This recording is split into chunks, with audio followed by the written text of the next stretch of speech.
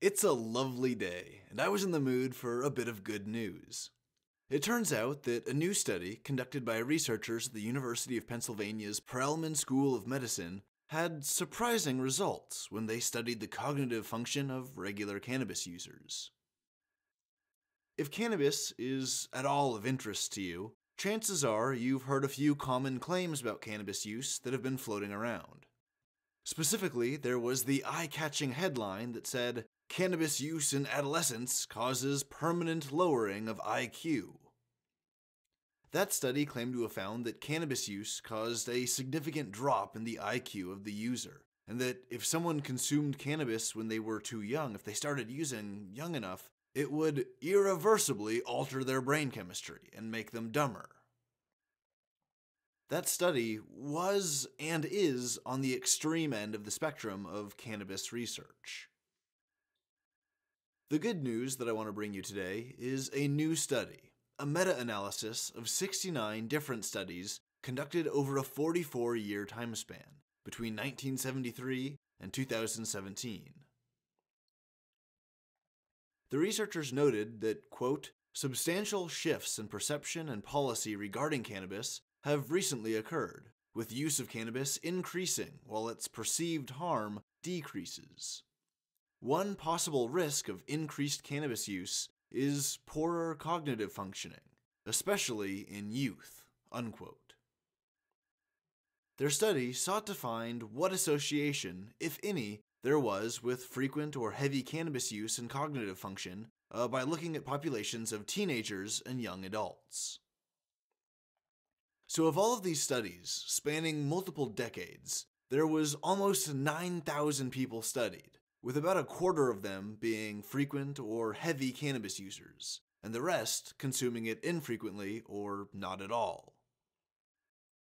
By analyzing the results of all of these studies, the researchers were able to determine that there was indeed a positive association between cannabis use and cognitive dysfunction.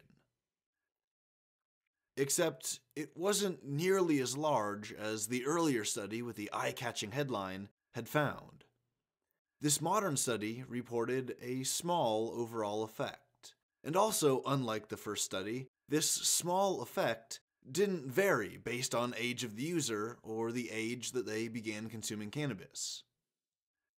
And most importantly, where the first study said that these effects could be permanent, this newer and more comprehensive study found that the diminished cognitive function lasted for just 72 hours, or 3 days, as long as the person spent that time consuming zero cannabis.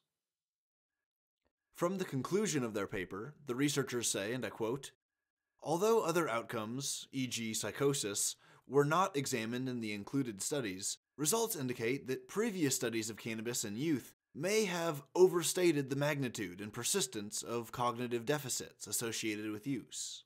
Reported deficits may reflect residual effects from acute use or withdrawal," unquote. Now, a moment ago, when I talked about common claims that were floating around, another one of these claims is that cannabis use, especially in adolescence, will accelerate the onset of psychosis symptoms if you're genetically vulnerable to them. Note that this doesn't mean that cannabis use will cause psychosis. It's just if you're more predisposed to it, it might aggravate or accelerate those symptoms, so your mileage may vary.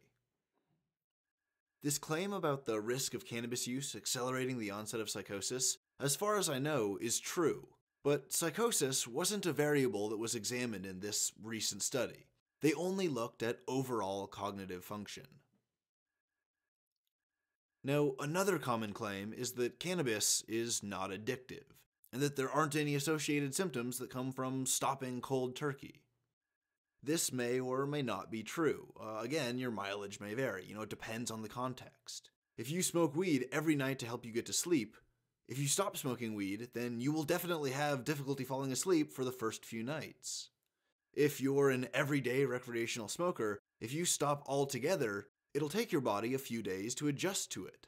You might find that you have no appetite for that time, for those few days, and you might be a little bit more irritable. But as this recent study suggests, this typically wears off within 72 hours. And one of the reasons why cannabis use in general is not nearly as addictive as other drugs, and why the withdrawal symptoms compared to, say, alcohol are relatively benign. I mean, alcohol withdrawals can kill you, for crying out loud. But withdrawal from cannabis is just mildly uncomfortable for a short time. And this is because within cannabis, there's no chemicals that inherently cause a dependency. It's not like nicotine. Nicotine makes you crave more nicotine. There's nothing analogous to this in cannabis that makes you crave cannabis.